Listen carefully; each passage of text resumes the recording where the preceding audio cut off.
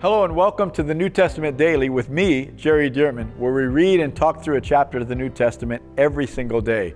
I'm glad you're here because reading God's Word daily will change your life. You can also help others find out about this resource and stay in the Word daily when you click like on this video, subscribe to my YouTube channel, or share this link with others. So let's pray and then we'll jump into God's Word. Father, thank you so much for the precious, written, inspired, living Word of God. And I pray that by the Holy Spirit, each of us would hear exactly what you want to say to us. In Jesus' name, amen. Revelation chapter 9. Then the fifth angel sounded. So remember that we're in this progression, and I believe it's chronological in terms of the seven seals, and then the seventh seal opens up the seven trumpets, and then the seventh trumpet opens up the seven bowls.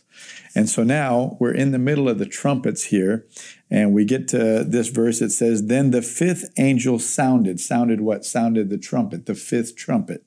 So the fifth angel sounded, and I saw a star fallen from heaven to the earth. To him, notice this says to him. So stars, we've seen, can be angels. Stars can be men, like we saw in chapter 1, right to the angels, and chapters 2 and 3 to the angel of the church. And we believe that those messengers are actually the bishops or the overseers. We might call them today pastors of the churches of those cities. Or it can be a combination of these things. But this says, the fifth angel sounded, and I saw a star fallen from heaven to the earth. To him, to the star, was given, so we believe this is an angel, to him was given the key to the bottomless pit.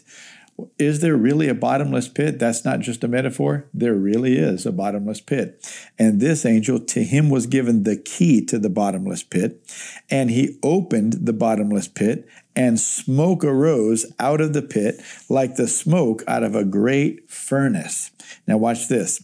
So the sun and the air were darkened because of the smoke of the pit.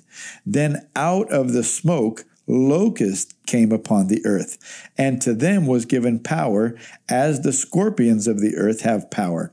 They were commanded not to harm the grass of the earth or any green thing. So notice we've been comparing Passover and the plagues and the various things that happen in Passover to the book of Revelation. And in the book of Revelation, one of the plagues was locust. You remember? And the locust just devoured all of the plant life, all of the vegetation and such.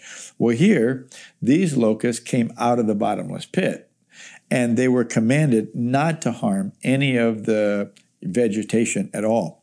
It says, and to them was given power as the scorpions have power. So sting. To sting. Verse 4, they were commanded not to harm the grass of the earth or any green thing or any tree, but only those men who do not have the seal of God on their foreheads.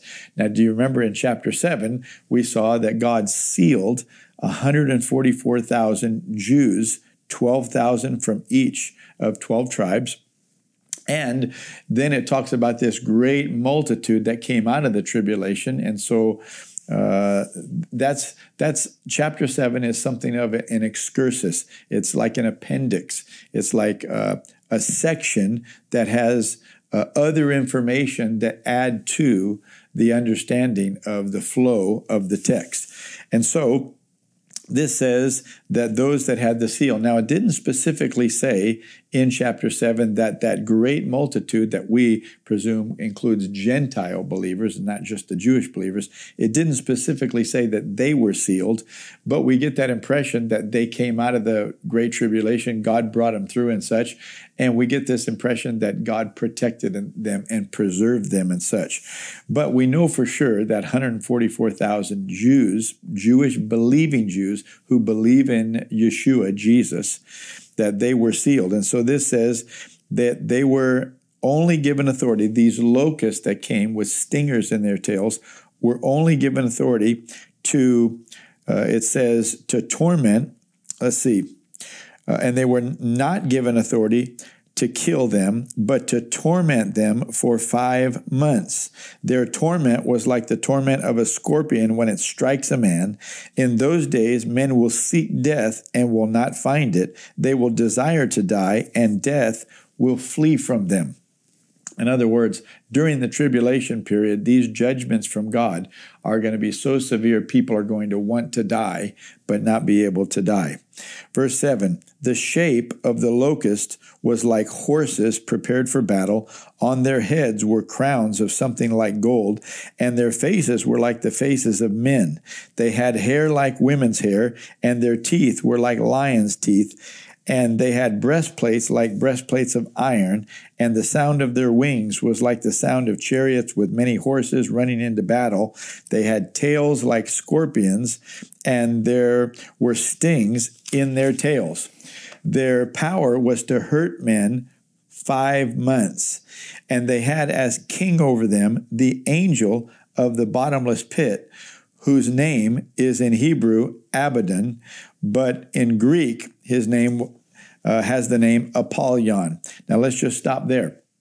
So notice this fifth angel, the fifth trumpet blows, and this star comes from heaven to earth, who is an angel that has been given the key to the bottomless pit, and opens up the bottomless pit, and all these locusts come out with tails to sting like scorpions, and the ability to torment men for 5 months. Now, are these real locusts? Well, we don't really know if they're real locusts, but many people speculate. Some people think that this is even modern-day military aircraft, like helicopters and things, and John just didn't know how to describe them because he didn't have the language like helicopter or Apache helicopter, military helicopter, anything like that. But some people speculate that John was seeing this modern-day warfare that was happening, but he described it in terms that he understood and that the first century church would understand. Well, that could be true, but the Bible specifically says that these locusts came out of the bottomless pit. And it doesn't make sense to me that helicopters and modern-day aircraft would be coming out of the bottomless pit. Seems to me like this may very well be something demonic, demons that are coming out. And these are demons that have these shapes and such, and these abilities that they've been given specifically for this time to torment people. And notice, for 5 months. I mean, it's all timed out. These judgments are happening. They've been designed by God very intentionally. So look at verse 12. One woe is past. Behold, still 2 more woes are coming after these things. You remember after the 4 trumpets that there was a sound, a voice that said, woe, woe, woe. 4 woes have passed, but 3 more woes, or 3 more warnings, 3 more severe judgments of these trumpets are coming. And so that was the first one. And so it goes on in verse 13 to say, then the 6th angel sounded, and I heard a voice from the 4 horns of the golden altar, which is before God. So we're talking about in heaven. And it says, and the voice was saying, verse 14, to the 6th angel who had the trumpet, release the 4 angels who are bound at the great river Euphrates. Now you remember, above the land of Israel, there's a river that sort of goes from northwest, and it flows down diagonally to southeast. The great river Euphrates, very popular river even to this day, but a very popular river in Bible days as well. So it says, this voice was saying to the 6th angel, release the 4 angels who are bound at the great river Euphrates. So the 4 angels who had been prepared for the hour and day and month and year. Notice this was all timed out and planned out. There were 4 specific angels that were bound, and they were released, and they were prepared. Notice again, they were prepared for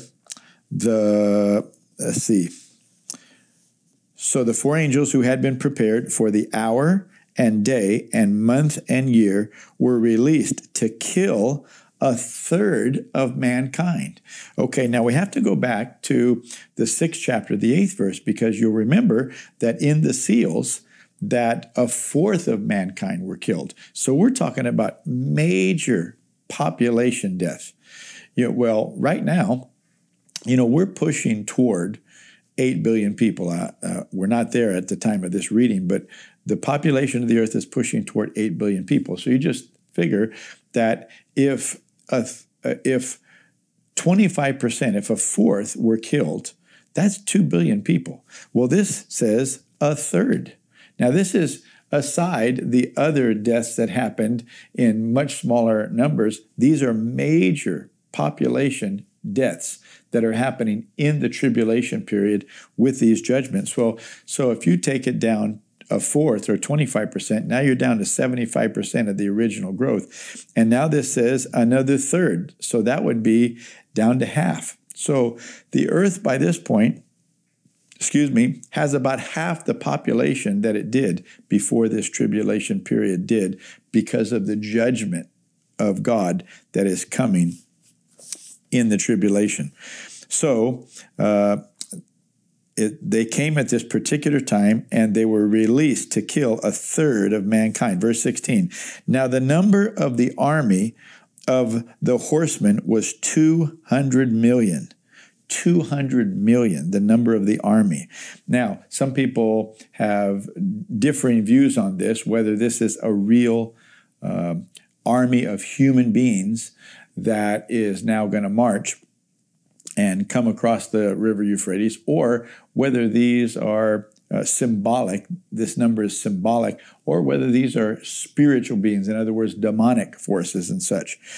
But nonetheless, let's just take them for now as if this is a literal army of 200 million. By the way, decades ago, China boasted of a 200 million army, mass army that they had. And this was decades ago. And of course, their population would support that. So this says, now the number of the army of the horsemen was 200 million. I heard the number of them. Notice John says, I heard. He, of course, didn't count 200 million, but he said, I heard the number of them. This is how he knew. Verse 17, and thus I saw the horses in the vision.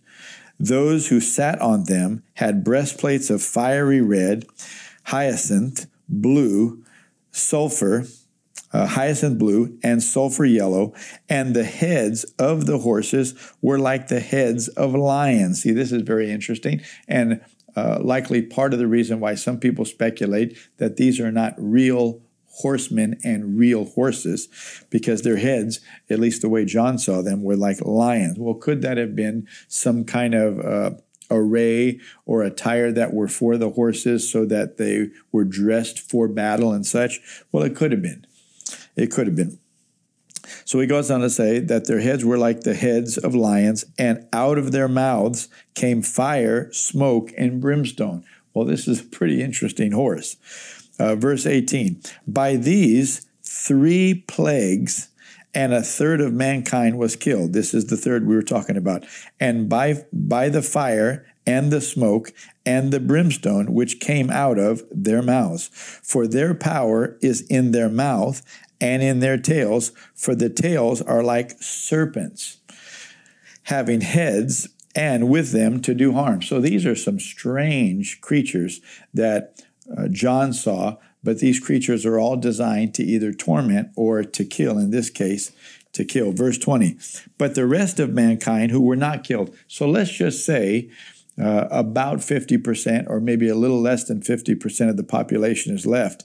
Listen to what it says. But the rest of mankind who were not killed by these plagues did not repent of the works of their hands, that they should not worship demons and idols of gold, silver, brass, stone, and wood, which can neither see nor hear nor walk. In other words, God, after watching these judgments happen, the remaining population still would not give up their worship, their allegiance to idols of gold and silver and such, the work of men's hands. Instead of honoring and serving God, who clearly is displaying his power, they're still clinging to their idolatry of worship of things, statues and things, money and such, that can't even talk.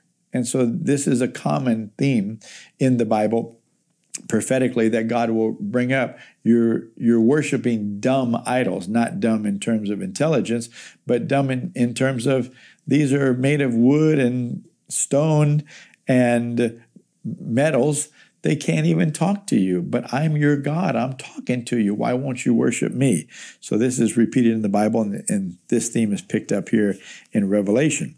So it says, which can neither see nor hear nor walk. Verse 21, and they did not repent of their murders or their sorceries or their sexual immoralities or their thefts.